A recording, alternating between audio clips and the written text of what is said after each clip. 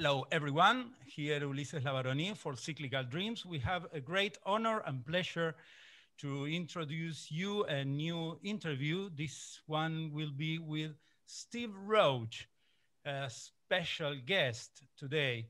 And it's an honor for us to have you, Steve. Welcome.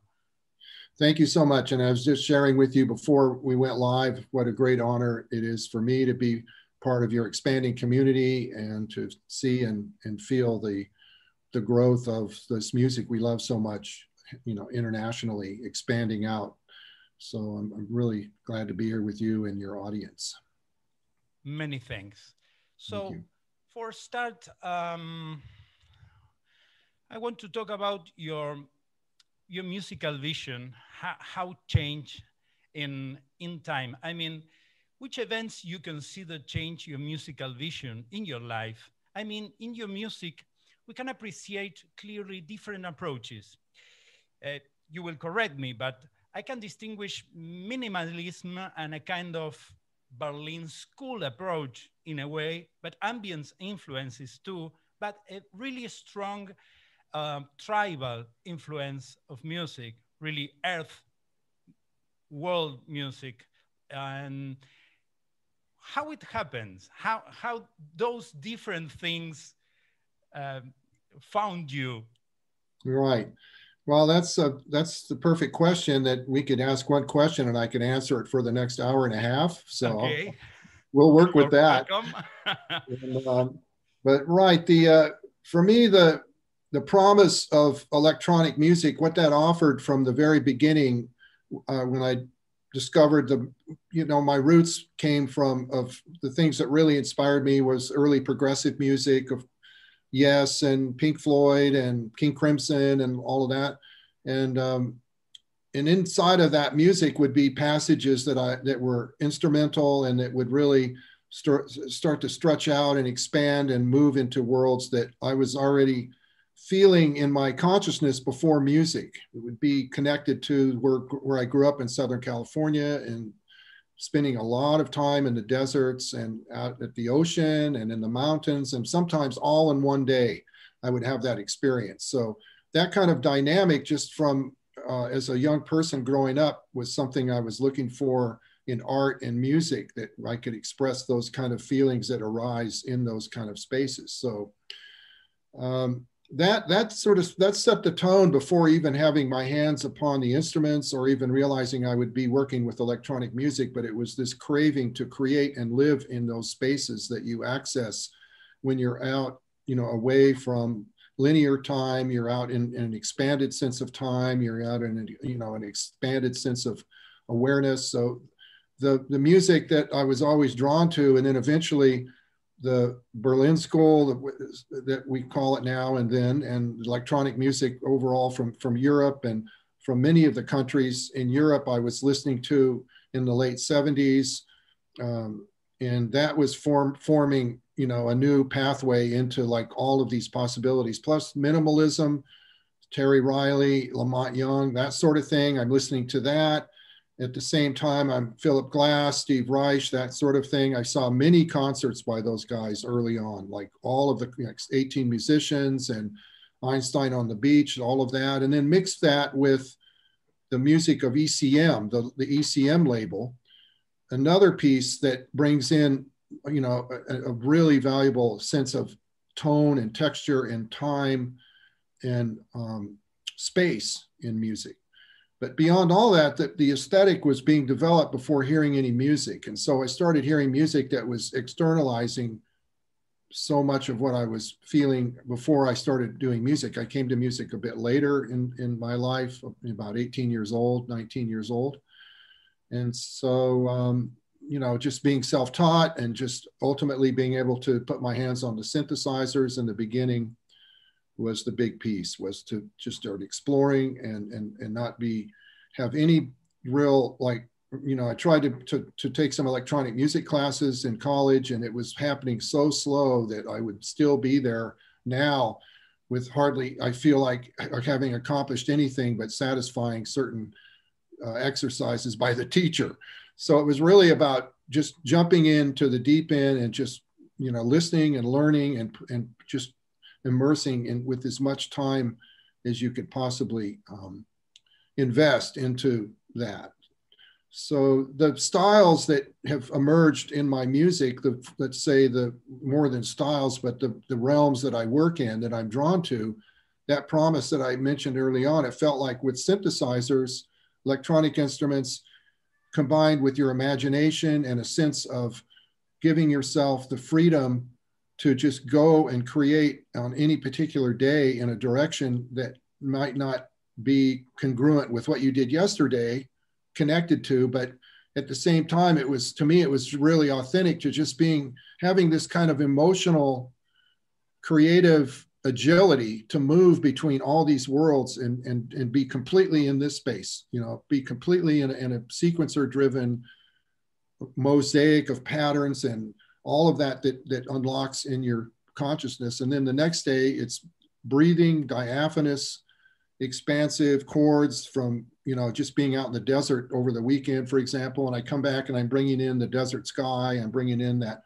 sense of time slowing way down. And so that's where that's coming from. It's coming from that internal desire and that's being activated out in the world. It's like, it's not purely born from being locked away in a studio and just, not having a direct connection with what's happening, in the world. So it's eventually, that those different aspects of my music continue to evolve, I would say, in equal proportion. The sequencer-driven, melodic, rhythmic type music, then the breathing diaphanous was an essential part of my connection to the sound current. And then eventually the connection I made through into Australia and with Dreamtime Return, and those elements started bringing in the rhythmic element that was not pitched the way sequencer music is. So you have very defined melodic patterns that intertwine and create this mosaic that could almost be related to some classical music. But moving deeper into this connection to the more elemental aspects of earth, and starting to study more about shamanistic practices in music, and then indigenous forms of music. And naturally my connection to Australia was very strong early on. And so that was perhaps the most, at that point up at 1987, when I traveled to Australia, that was a pivotal moment for bringing everything I've just described to you together. It brought some of the sequencer style that I was working in. It brings in the breathing expansive. It brings in the acoustic element with didgeridoo and shakers and some percussion. And so all of that became unified on that album in a big way. So I think that album for me was really up to that point, and it remains, a vital touchstone in the development of what I've created over these years. I can imagine. Well, I am too a didgeridoo player, so very good. Yeah. Yeah, and it changed you not in a musical aspect. I mean, it changed you the playing, and absolutely right. so you can feel in minutes that it's different, your approach to sound, because you are feeling different. So I can imagine go to Australia directly, and you have a connection with the painting too. And I saw many graphics on your work about the Australian painting and those minimalism and the way that do the things. So I can imagine that it's an absolutely changing of the view that is really different, like being the lab with the modulars. I mean, yeah, that's really again, that connection to being outside of the studio and bringing in those different aspects in has really been an ongoing theme for me. And at the same time, I can have days where I come in and have what, like a tabula rasa state, this blank slate mind, and come into the instruments and just let yourself be there too, where you're just rather than a big agenda or a plan or something that you're mapping out from some big adventure that just happened or that you're tapping into, but you're just in the moment. We all know as electronic musicians how that is a really powerful adventure in itself. It's like, having this ability to go and take a hike somewhere, but you don't know where you're going, and you have no sense of what's coming ahead, what kind of weather, if the trail is dangerous or if it's challenging.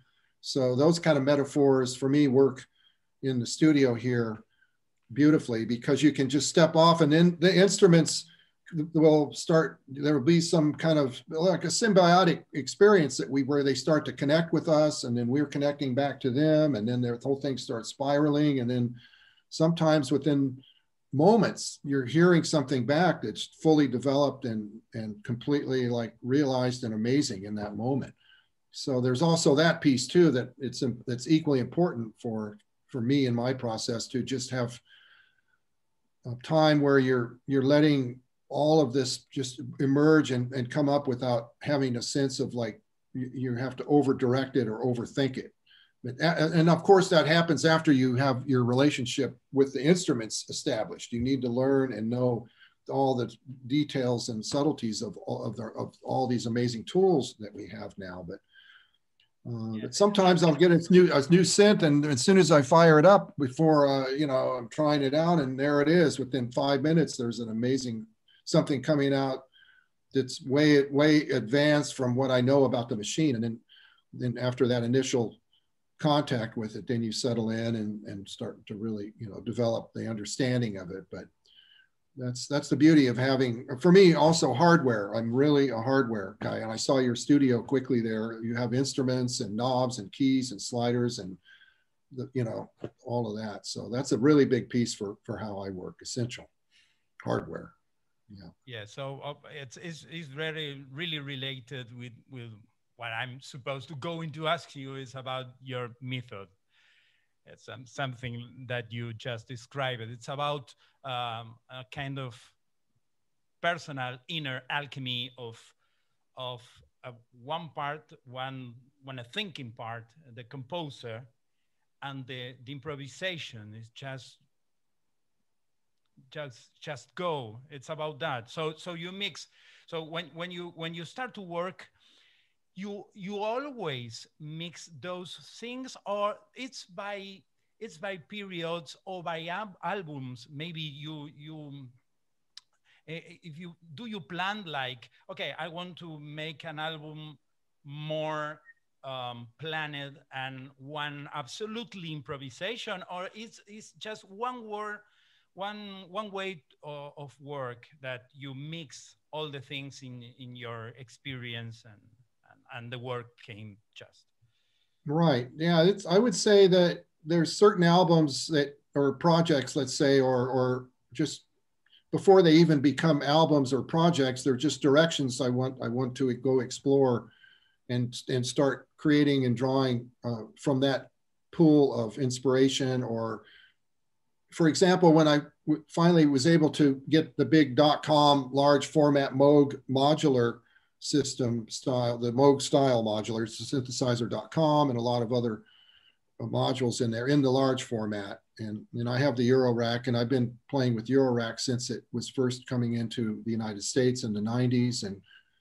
really watched that whole thing grow. But the .com, when I built that system, that really, for me, set the course for a very specific kind of music that was first presented on skeleton keys, where it was, that quality of, certainly there's the Berlin School roots, but because I've been working in that music style so long, there's like a whole realm that has evolved in the way that I approach it, and of course the musical influences, but just the pathways that open up, in your compositional consciousness, and in your, it's like an architecture of the soul that you tap into. And so in that case, I'll just be generating pieces, just staying in that space and working in that sequential mode. And that's what you'll hear in the series of albums that would be started with skeleton keys, and then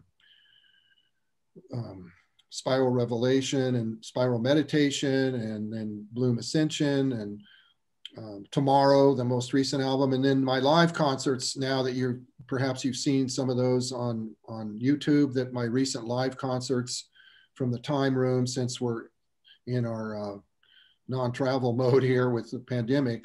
So, but and often though, it's like that whole momentum and that way of combining and blending that we talked about earlier will, especially if I'm presenting a concert, will merge into there, and I'll use and carve and sculpt these kind of journeys using the different stylistic realms that I work in, and then but build it from programmatic, where I'm really telling a story, and it's like whatever it takes in that set, and whatever the music takes. You know, I mean, of course, we're talking about the live from my Time house, but when playing live for all these years, going out, taking didgeridoo. I mean, the first time I played didgeridoo at Klimdag in '91 in Holland, in the Netherlands, there, you know, I brought the didgeridoo in, and that was, I mean, it was kind of baffling to people. What's this about? You know, this wooden thing, and then you've got an Oberheim expander over here, you know. So bridging those worlds has always sonically been really natural to me, but you know, I love that sense of time as well, to where you're taking basically a tree log and creating this drone, incredible, powerful music where right next to an Oberheim expander, or you know, some kind of beautiful analog synth. So you're reaching the same place together. So again, in the process of building the music, it's just the instruments, that interface that you have with them, it just continues to build momentum. And there isn't a specific, I would say, formula to anything that I do. It's really about just being really present with it each day and feeling where I want to go with it. And at certain points, I mean, I also play my own style of ambient guitar, electric guitar, where I'm looping and half speeding and creating textures with that. So again, it's like, as an artist in the visual medium, and let's say, rather than limit yourself to just one kind of paint, I may have a whole variety of paints. I may be working in metal.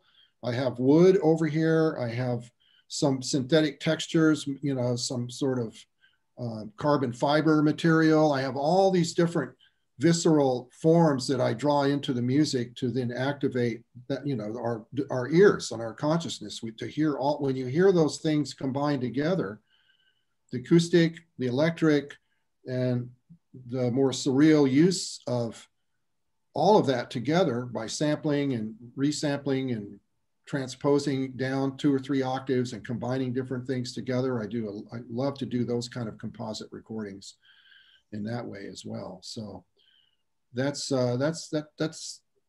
just the tip of the iceberg there in that process, but that's a great question. Great. And well, you collaborate so much with a lot of musicians, so much. A large list of names: Robert Rich, Michael Stearns, of course, Vietnam, Jorge Reyes, Eric Willow, Serena Gabriel, Robert Lugan, Byron Metcalf, and many more. So when you collaborate with someone, you decide to have a specific role. It depends on the collaboration. You have always the same place and you act with different people. How is for you collaboration? Yeah, another great question there. Thank you.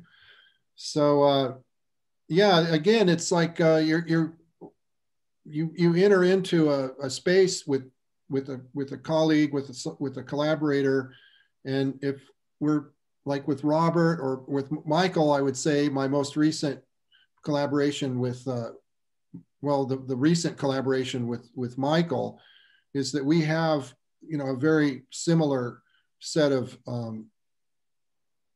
approaches to how we work, and we have the wide variety of synths, and sometimes we have sometimes the same synths. We're both working in modular.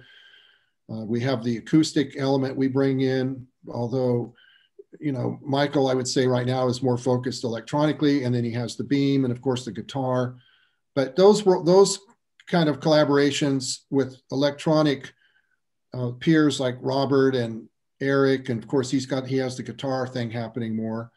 That piece sets a certain direction out that's obvious. But when I'm working with artists where we're working with similar palette, then it's really the music starts forming from us working together. And I really, I've had a certain amount of collaborations where we're not in the same room together, but we're tuning into each other's aesthetic and we're creating zones and whatever kind of pieces, and then we'll be sending those back and forth.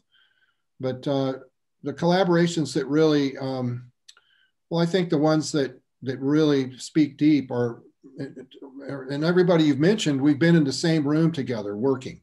We're breathing the same air. We're having meals. We're talking. We're comparing notes. When I first met Jorge and Suso and Suspended Memories, we had exactly almost the same CD collection at that time, all three of us from 3 different places in the world. So we had those touchstones, David Sylvian and a lot of the early electronic stuff and ECM. And so it's cool when you find those commonalities, and similar with Robert, with Michael, and then something like a collaboration with Byron Metcalf, where he's really strictly focused on his percussion and rhythmic worlds. So that becomes really that kind of collaboration. Like we're working and finishing one right now, and that has such a dynamic to it where he's really the craftsman, sculpting out these rhythmic worlds, which I certainly can do. And sometimes our collaborations might start with me creating a rhythmic trance groove on all of my combination of drum machines and analog sequencers that I can take into a more tribal kind of tuning where it's not so sequential. The tones aren't so melodic. They're more percussive and tuned to certain drum sounds. But in Byron's case, he'll start generating these, an amazing collection of groovescapes. And then I'll take those groovescapes and then I'll start carving and working from an atmospheric or a chordal harmonic kind of place against those rhythms. So that's how that kind of formation will take. So, and then we've also, been in the same room a lot and played concerts, for years together. So we have that foundation. So my most recent collaboration with Serena Gabriel, a woman from Tucson, who's just really bringing this beautiful acoustic aspect into our collaboration together, as well as she's an electronic artist and is working with, all the tools that we're all working with. So that's a really exciting collaboration right now because of her sensibilities, from the way she hears, the way she builds her music is really unique in its way. And so we started out where I was helping her in a mentorship program and learning about, teaching her about, recording. And of course she's drawn to hardware equipment. So that was the prerequisite when we met up around this idea. And she has been performing around in Tucson for years and beyond. But plays didgeridoo, plays lyre, plays harmonium. Harmonium is really a big piece in her music. It's really like the soul sound. So that element has been in our in these collaborations that we've been doing. There's 3 now, and Nectar Meditation and An Honest Dream, which was centered around her solo work, and then Temple of the Melting Dawn, which just released. And I'll make sure that you get a copy of that if you haven't heard it. But again, that's a new direction, and bringing in this, again, her connection to these very particular acoustic instruments that she's really bonded with and connected with has just brought a whole other voice in there. And in the same way that working with Jorge, working with Robert, working with Michael and Robert Logan, all of these collaborators, there's always some sort of realm that you discover together, and then you start building a language together. And it becomes over years, it becomes more, I'm understanding it deeper and more articulately about how that language can be very quickly developed, and emphasizing certain aspects of this language you're creating, and then certain parts of that relationship are become really like, I know when we bring out, like with Serena, the I bring in the expander, and then just the combination of her, you know, instruments are just going to create like this kind of alchemy. And the harmonium is really that sort of breathing. It has a keyboard element, but there's a breathing aspect to it, because you have to play it by breathing it. And so that part there connects to my lifelong connection to the aspect of chords, breathing, structures from silence, space.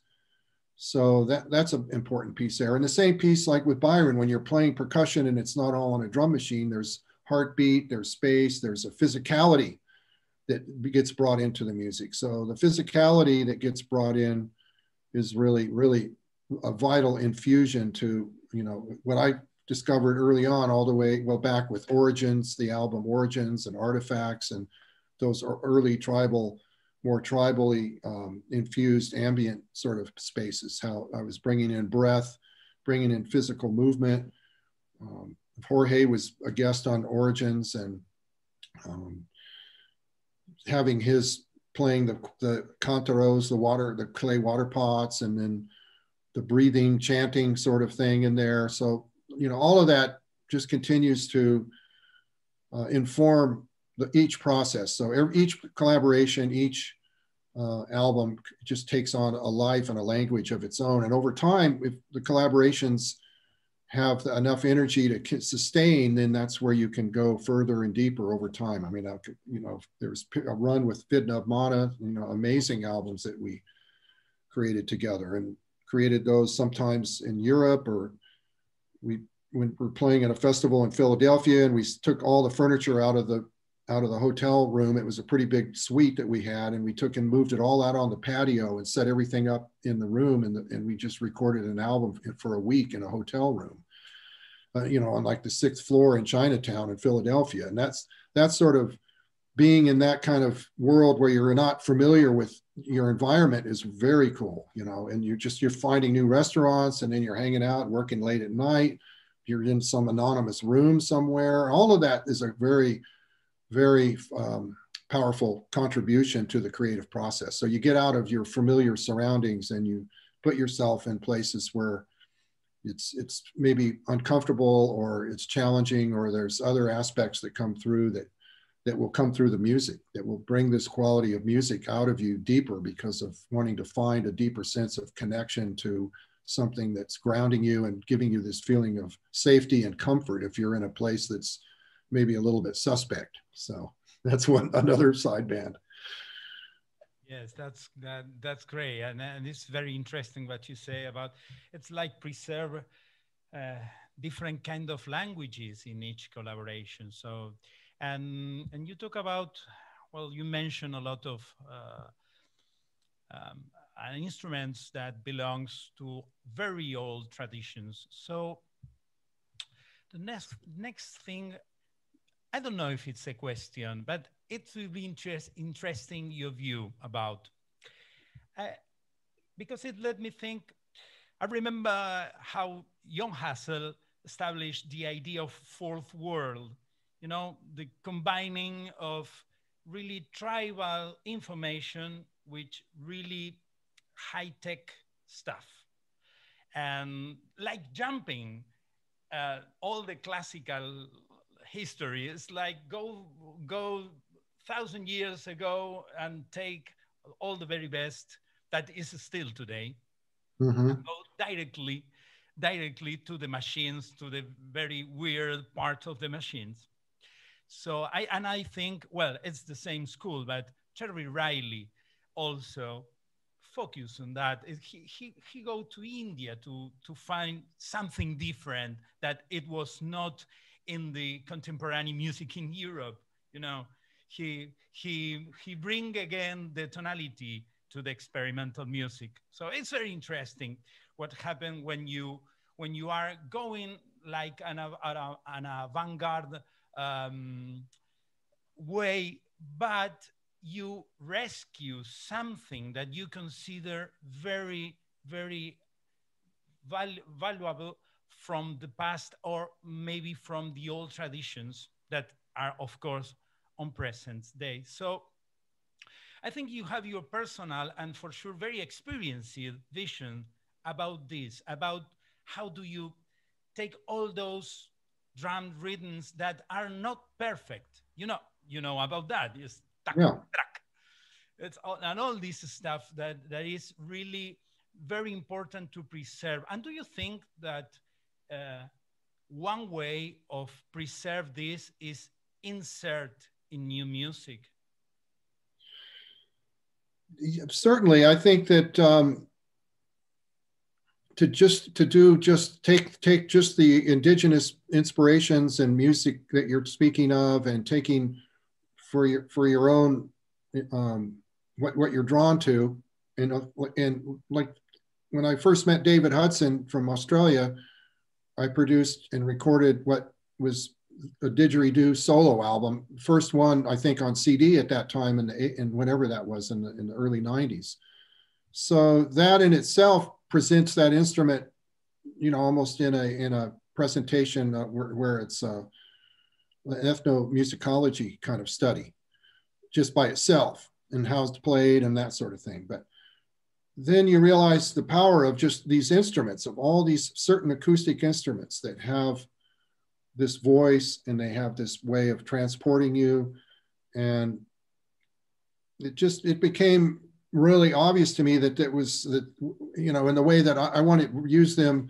I don't want to say, I'm thinking about using them in a way that's predetermined, or that is like I'm honoring its traditional use. I mean, I'm just using it in a way that fits in to my music as a timbre, and as a piece that, like the didgeridoo, for example, was so, as you know from playing it, and then the way it combines so perfectly with electronic music, it almost feels like this ancient electronic drone, electronic instrument. So when that started to enter into the music, and then when you bring in that organic piece you're talking about with percussion, you can have maybe a basic kind of track that's electronic, that's almost like a metronome, but you're playing the hand percussion around it, you're playing shakers, have stones in there, the rocks, that sort of stuff. So you're bringing atmosphere, and even, you're having open mic in so to speak, in this world. If it's only synthesizers and electronic, there's no atmosphere in terms of the natural world in there. I mean, even having an open mic playing a few things in a space, you're going to get that kind of atmosphere that gets infused into the electronic landscape. So I heard that response, or that result early on, was the fact that you could take these different instruments, combine them, again, processing and emphasizing their organic, imperfect nature, and having that transposed against what could be some, you could certainly program imperfections and random organic qualities in electronic music, from the very beginning. And nowadays, with a lot of the new modules coming, there's amazingly sophisticated pieces in there for creating extreme control over subtle, random changes and nuance that you would hear, like in Terry Riley's music, for example, or John Hassel's music, which both, John Hassel is like amazing. I mean, to me, that's, and I've met John, I've spent time with John, and had the honor of hanging out with him in several situations. And he came to my studio house, and when I lived in Venice, in Los Angeles. And so it got, was able to get a sense of some of that approach from hanging with John.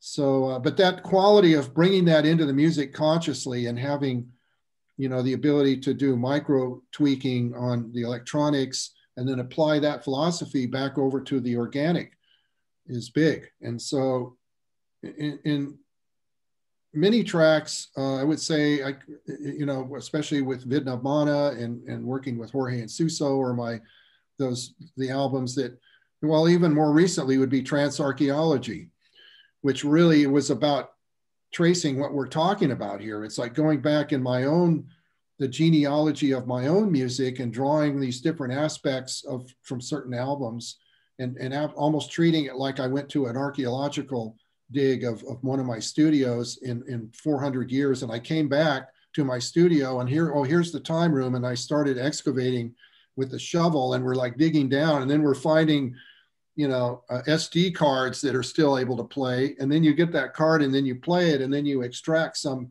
element of it, which would be like, there's some elements with Jorge. I wanted to have Jorge's sonic spirit with me there. So I found some outtake mixes or whatever they were, some sort of, they were actually just extended pieces that I had released on an album, but it went beyond the timeline that we needed. So I found those pieces and then melted it down and made it into like almost like shards of something you'd find in pottery or something, like, that kind of piece. So that bringing that kind of ultra organic quality inside of the music has always been very, very compelling to me. And just that metaphor I used about the sonic archaeology has been a theme, I mean, well before I was a musician, and early as a young guy, that desire to be an archaeologist, I think, was one of my first impulses, was to travel back in time and put pieces together. So that it's now, I'm just actually, as I'm speaking with you, feeling that bridge there, how that's occurred in my music through this way of extracting and blending and just creating this labyrinth of worlds from all these different times and textures, and telling that story of life, of the expanded sense of life and the awareness of what that means to each of us as an artist and as a person being alive here on the planet. It's a great commitment in your music about all of this. It's very, very, very beautiful. Thank you. Well, I will ask you about, this is two questions. Maybe they are out of those big subjects that we were talking about. One is about Soundquest. It's an incredible festival, and you start to go like a gravity about a lot of musicians that are very interesting. And the last one, I think, but because it was on pandemia, it's many people in the world were in the houses looking to those beautiful concerts of many high quality artists, and it was really beautiful, and it was for free for the people. It was very interesting, very valuable, all of this. And how is for you like to coordinate all of this? It's it's a great job, Oh, thank you. Well, it's still resonating in myself and in the team that we work together to pull this off, and I'll talk about them in a bit. But right, well, the momentum was building for SoundQuest Fest before pandemic, and the first one was already 10 years ago, and with Eric Wallow and Lauren Norell and Byron Metcalf and Mark Selig, Eric Wallow, and it was in real time, and it was in Tucson, and that, I was building that momentum towards that for years, and having played in festivals all over the world with Jorge, some great festivals with Jorge, a couple of those in Mexico City, playing in Europe at festivals, and Lanzarote and the Canary Islands and Germany and Netherlands. Of course, the Klim Dog days back in the 90s were 4,000 people coming to those electronic concerts. Klaus Schultz showing up as to watch. And so in any case, this 10-year span, it happened so quickly that one thing to the next, and more other concerts and albums. And then I was playing a string of dates in Tucson in a smaller venue that was it was more spontaneous and a bit easier to like manage those concerts while I was doing other larger shows. and I really wasn't ready to commit to the big production that it would take for SoundQuest Fest 2019, let's say, right before the COVID hit the fan, you know. So then I would say like the direction was getting close. I had Michael, I was getting ready to bring Michael in live, and Robert, myself, and I was looking around at some other artists, and then this thing happened. So it was like, at that point, then I started doing these live streaming concerts from the Time Room. I was getting ready to fly out to New York City like 3 days before it was shut down, and I had what was looking like a sold out concert at St. George's Cathedral in Manhattan with the Ambient Church series, where I just played in LA about 6 months earlier. Fantastic environment, you know, in a large cathedral, that sort of thing. So that canceled out, and the momentum was just like moving, but there was no way to then perform at that point. So then in my collaborations with Serena Gabriel, she's very, you know, thinking forward and really doing a lot of posting of concerts and presenting her work online. So she had really the you know, the real support for me to like start streaming some solo concerts, and she had the ability to film and to video and then to edit. And so the first few of those we did really just by the seat of our pants. It was just these live streaming concerts, and just sort of learning as we go, and very intense, really super high stress. I mean, just like, you know, just so like you're walking a tight wire across the Grand Canyon, and then it happens. And so there's that kind of exhilaration. So there's a bit of that exhilaration now after SoundQuest Fest, the one we just presented for 3 days. So, but we had such help with that. And so Serena continued to produce the live concerts with me. And then we were talking about, you know, I was talking about, I can't wait to get out and do SoundQuest Fest back in the world again. And then it was just like a natural impulse where she's like, well, of course we should do that, you know. So let's move into that for you know, and of course we have this kind of jump off and then figure it out as you're falling kind of attitude, you know, or approach to that sort of thing. So fortunately, you know, we have the support of Eric Freeman, who designed my early I have 4 immersion apps for the iPhone. And he designed those 10 years ago, and those premiered at the SoundQuest Fest way back when. So he's deep in the world of production for online technology, and he's actually set up and worked with Disney Corp. You know, the Disney Corporation, and set up their whole online presentation for years. He set that up, and he's worked in television, and he and his partner, Danny, who goes under Marovision, I think it is. But anyway, they combined their efforts together, and they were the guys that when we approached them with the plan of what we were thinking and had it mapped out, like 3 days, 4 artists a day, Time Room TV for an hour in the beginning. It started out a bit more humble than that. And then they signed on, they said, well, we could help support this kind of incredibly ambitious, you know, really not been done before programming, where it starts at 4 o'clock on Friday. And they built the whole, I mean, as we all know, I mean, some people didn't realize the concerts were pre-recorded and built, but I mean, that's the only way that this could happen. You could not stream and do what we did.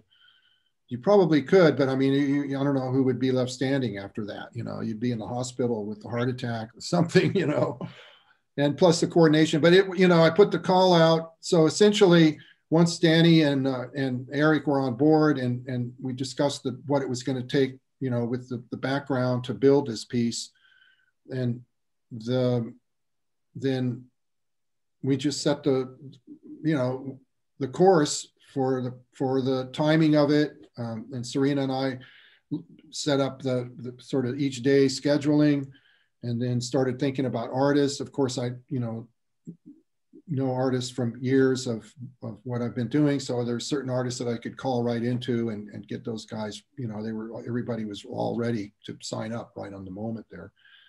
And then Serena had connections to some very talented lesser known artists. And so we brought that aspect in, which is really important. And so at that point, we just put the call out. We had the parameters, we need a 30-minute set. It has to be recorded in this format. It has to be delivered on this date. And then it just started to methodically build. Then Eric and them, then it really stepped up. And I realized, there were certain days where I would get up at 8:30 in the morning and work till sometimes 4 or 5 in the morning, get back up again. Then I'd be doing a Zoom interview like we're doing for Time Room TV with Michael. And I just got out of the shower, and I've been up I had 2.5 hours sleep, that sort of thing. So there was a bit of a soul sacrifice, which I would do all over again, at least in my mind. But now we have the opportunity to go to the next level with it. One of the main sponsors with us was Nelda TV, and Nelda Buckman has been very supportive in behind the scenes and helping fund what's happening here. And we have a great list of sponsors there that I really don't want to leave anybody out. So I'm going to ask anyone watching here to go to the SoundQuest Fest 2021 website, and you'll see everything is still there if you missed it, and you can see the whole presentation. And from there, of course, all the concerts are up at my Steve Roach official YouTube page. So, but it was, the challenges behind the scenes were immense. And just in terms of having programming, these guys wanted it to be, they're working in network television, they build playlists, they build all these things where there's no wondering, second guessing, or tight wire, like, oh my God, what if this goes down? What's going to happen? So they built it in such a way to where the timing, when they started it at 4 o'clock Arizona time, it ran straight through all the way, ultimately till, it went into the immersion zone, which was my channel that I have that just has long form pieces running 24/7 now. So we would use that after the concerts each night to play straight through into the next day. So, but after the whole festival was over, there was still 40 or 50 people in the chat room, just nobody was leaving. They didn't want to go home, so then it just stayed. And ultimately by Tuesday, we finally shifted it back over, when we started putting the concerts up on YouTube as individual concerts.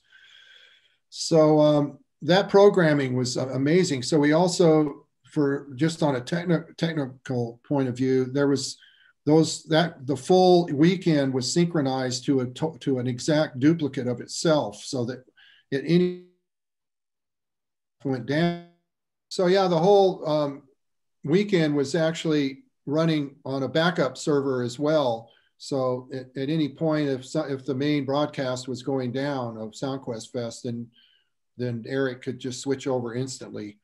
So that was also a really big piece that was vital, because we really put, everyone put so much into it, and the energy that it took, and the planning and the timing, and we could not take a chance and rely just on one version of it. So that the entire 3 days built in one continuous playlist. It took, I think, 10 hours to upload to a second server.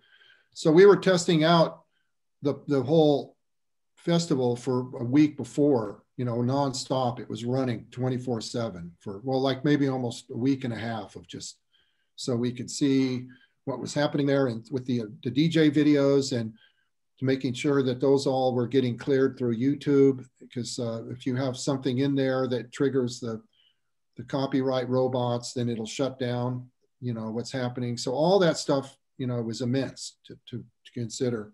And everyone, we just learned so much. So we just learned so much through that whole process. And now we have the schematic built, and you know, we're looking at next year, of course, and that one in just, you know, thinking forward and looking at that as being a virtual streaming and live event. So hopefully if we can get out live, we'll combine the two together, have that piece going. So in the meantime, I'm going to continue a one night event for a few times this year, and it'll be called Electro Bloom series. And Electro Bloom was a series I started in Tucson that was, in a way, it was kind of building up to what happened with SoundQuest Fest. And the last Electro Bloom that happened was February, like the 15th of right before pandemic took over. And that night, Serena Gabriel played, and a very cool group from Tucson, Basic Biology. And then I played that evening as well. So that was the last live show that occurred. And so now we're going to pick up with Electro Bloom and have a one night version of what you saw with SoundQuest Fest. So we have an hour of Time Room TV where I'll be interviewing artists and playing music videos and studio tours and short, you know, interest pieces of all kinds that moves, you know, deeper into some of the technology or the philosophy or the creative strategies around just art itself. I mean, I really want to explore and expand the Time Room TV concept as well. So that'll be part of Electro Bloom for an hour. Then there'll be 4 artists, and then it'll be into the immersion zone, which is my 24/7 zone. So that we're starting to get that tooled up now for the summer, to have that one night event like that and have a few of those and keep the momentum building and keep the opportunities building for artists like around the world now, and be featuring, you know, and using the audience that we're building and tapping into to, you know, keep it really growing and exciting and vital and supportive of the world community. This is such a great thing, and I think all the community enjoy a lot of this work, because it's a really big festival, and well, you have a lot of things to do coming, so you are very busy, and in the best way is to not just to make your own stuff, but you are sharing a lot, and this is so appreciated. Well, I very much appreciate that. And I've had such support and such generosity from colleagues and folks along the way that have helped me in so many ways. And my desire to give back is really a big piece that drives this. And the team that we have now it's just really something. I mean, when you get that team of people where we're just there and just doing whatever it takes to make something happen at this level. So again, you know, Serena Gabriel and Eric Freeman and Danny, and that's our main core right there. And then Nate Youngblood running behind the scenes, a lot of the web stuff. And then of course, Sam Rosenthal at Project, he was one of the sponsors. Spotted Peccary. We had the Moog Synth Company in there, and Sequential Circuits. Those guys helped out with, you know, spreading the word and all. But we're, you know, again, we're learning a lot. We're just retooling and seeing what needs to happen for next time. But again, I can just see the need for it more than ever right now. And I think that, you know, with what we're living through right now in this completely unique time, and how it's hit the reset button for us in so many ways, as how we were living our life before and now. And I mean, there's, of course, the loss is horrific. And then at the same time, the loss of life and what's the quality of life and how that's changed. But I think we're adapting and figuring and finding ways to find the light and positivity and the quality of connection here. We need to be connected through what we love together, through the music and through the gathering. And you could see from SoundQuest Fest, the chat was just blowing up. It was just incredible, that community. I mean, if that many people were talking during one of my shows, I don't know if I could keep playing, you know, but I mean, that when they were at any one of the concerts, there was I think hundreds of people all there, you know, watching the concert, commenting on it, sharing, talking, telling stories all the time while the concert is playing. So you've got this whole other level of engagement. And I know quite a few people, just when the concert started, they shut the chat down and they watched the concert.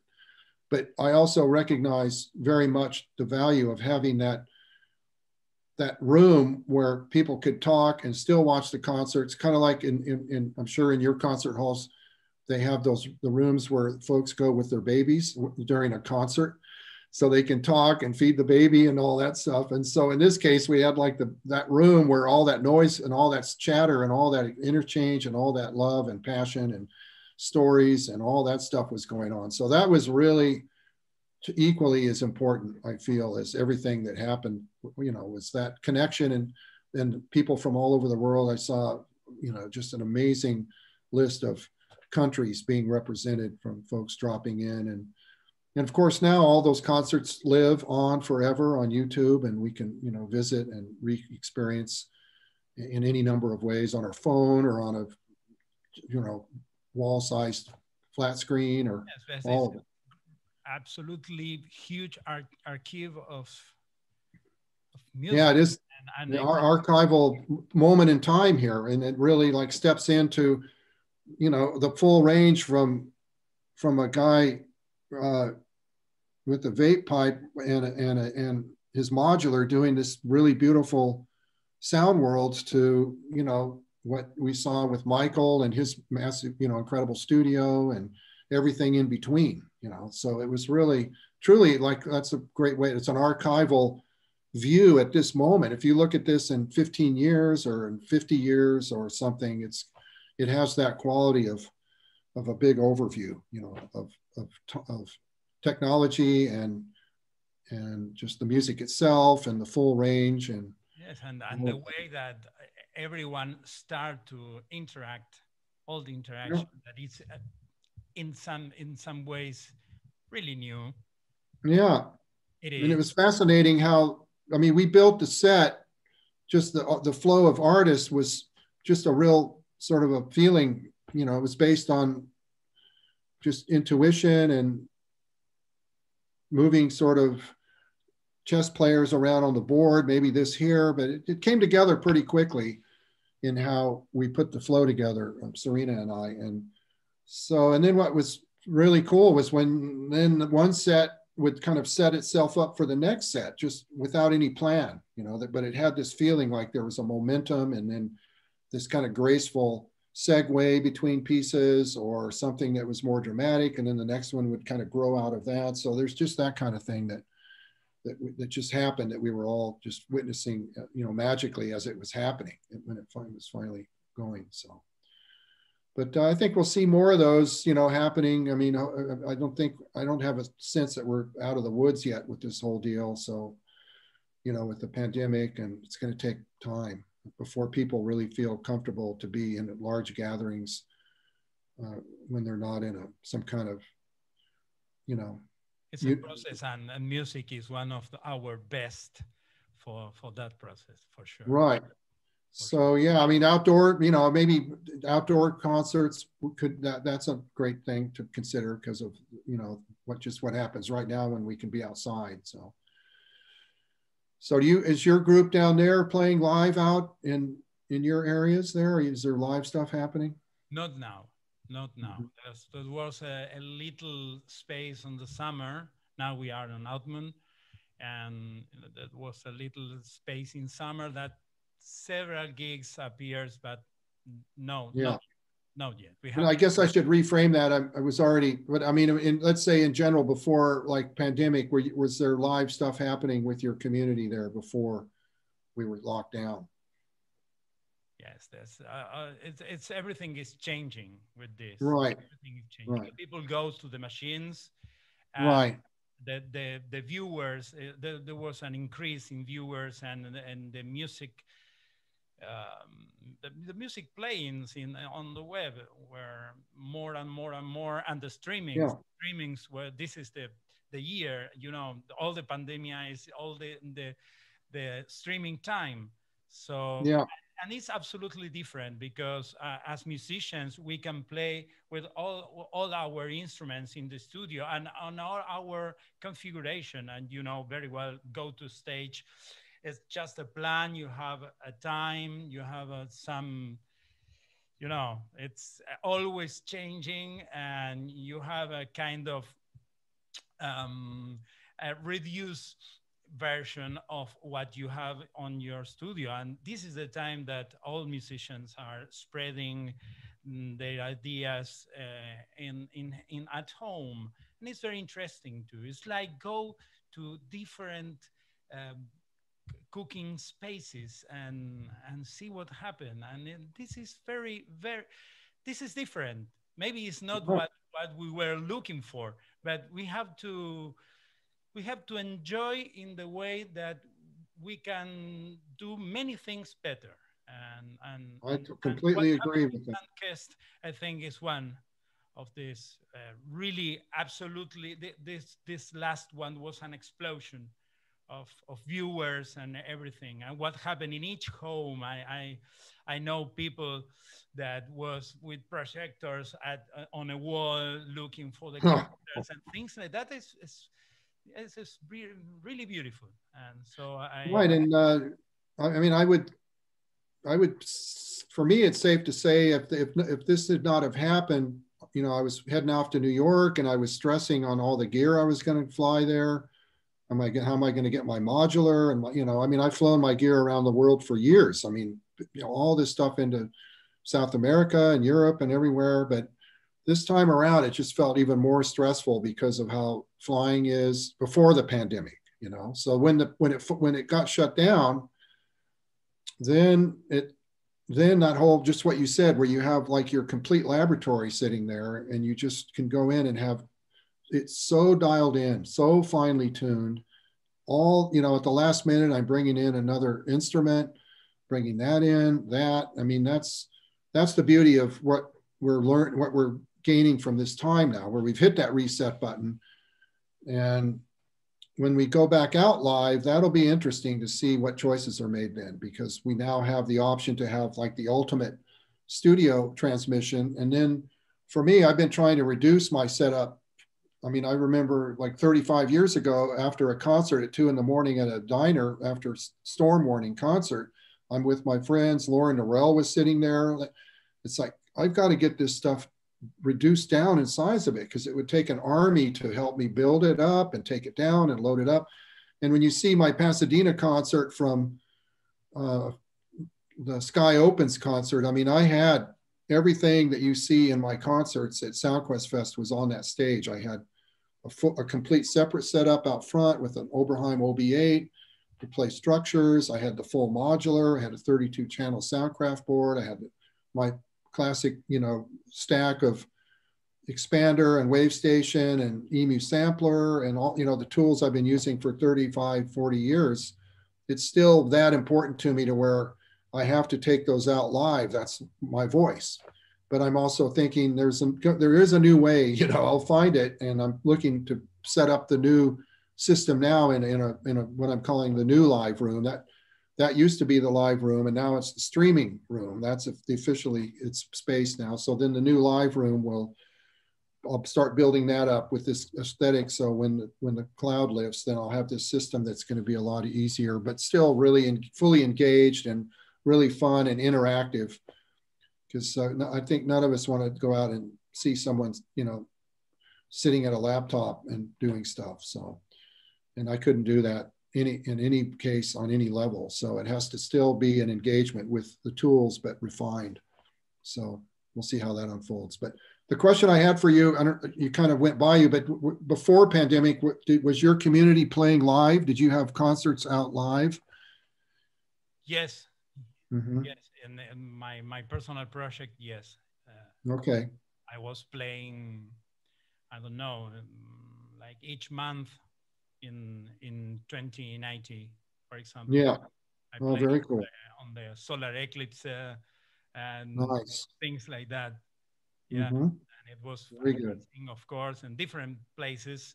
But yes, I Right. was playing live with many most of my synthesizers that are heavy.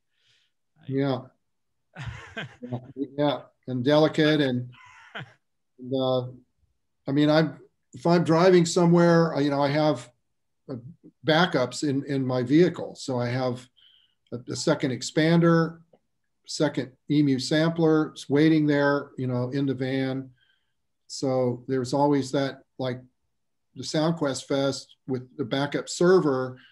I mean, when you're putting yourself out on the high wire like that, there's certain things, and I've had them fail in the past at concerts, and there's some certain instruments, or there's so much based on that instrument that I can't take a chance. So that's that piece. But so that's again the beauty of home. I know there's a lot of folks say I can't wait to get out live again, but in the meantime, we're just doing everything we can to keep that alive here through this new streaming reality. So we'll see what happens next. But yeah. So my newest solo album is called As It Is. It came out together with an album, Temple of the Melting Dawn, who I mentioned, that I created with Serena Gabriel as a duo. But the As It Is together, the two albums really they came out on the same day. And As It Is really steps into the deep end of this realm. I feel like I'm really uncovering and exploring in a new way now, which is these harmonic forms and these structures that are in between the worlds. There's really a quality to this music that really started coming through with the Mercurius album. And if you don't know those albums, I'll make sure that you get a taste of those. But there's really this evolution of the non-rhythmic, of the textural, of the almost like a contemporary classic, modern avant-garde kind of aspect in there with the harmonies I'm going for. And so it's really for me a significant album in my work over the last years as a composer and as a creator of the sounds themselves, because we know, and you know how you create the patches and you create the timbres and you create the sounds in the synthesizers themselves, for example, which is how I do. I mean, all of my sounds they're instruments that I've built by hand, really. I mean, it's how you describe it. Even though you're programming, you're constructing and building, excuse me, new instruments. So it really speaks to this place that this music is emerging out of a whole palette of harmonic movement and a whole sense of space and time that is really suspended and creates this very powerful sense of connection and while this sense of what we're living through right now, looking out and seeing this kind of sustained sense of one of the pieces, equanimity, really just, it's like this feeling of like when you see this huge storm happening out your window and it's all this going on, but you're looking at it from inside and you don't hear anything from the storm. You just see all this movement and you see all of that energy, but you're looking at it from a kind of a calm, detached state, and you're processing that process. So to me, that's kind of the place I've been in that way for the last year since we've been locked down, is that looking out and seeing that, but then seeing that turbulence and all this strange stuff happening. But beyond that and through that, I'm seeing like this sustained sense of as it is time and because I see a great distance from my studio window, and there's just that sustained calm, like a place we're going to return to eventually. That's the feeling I'm really focusing on. And so the closing piece on the album is called Emerging, and it was actually co-composed with my wife, Linda Kohanoff, and who she has a degree in music and played viola in orchestras for years, and kind of let her musical